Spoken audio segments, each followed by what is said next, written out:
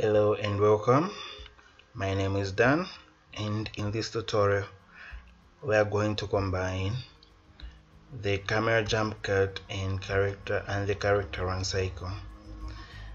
This animation will run all the way up to 120 frames, and our jump cut will be on frame 59.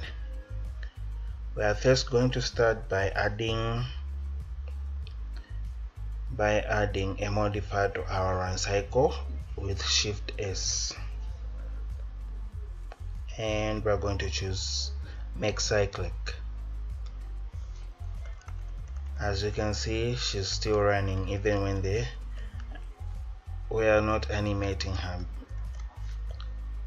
So we are going to hide the armature and unhide the camera. This will be our camera view, and this will be our world view.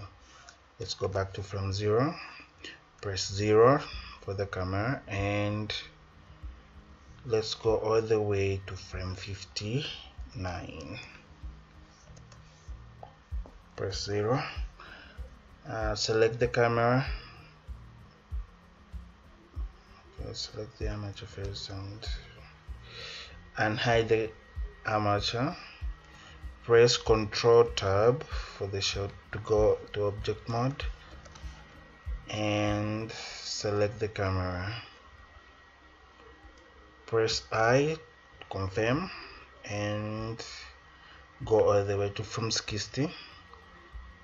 And now we are going to change the view 7, and we are going to change to the front view. Rotate on the Z,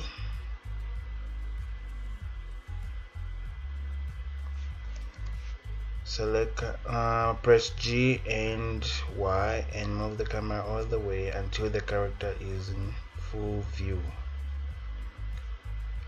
and press G again, Z, go all the way up, and you're done. Save, and she will continue running.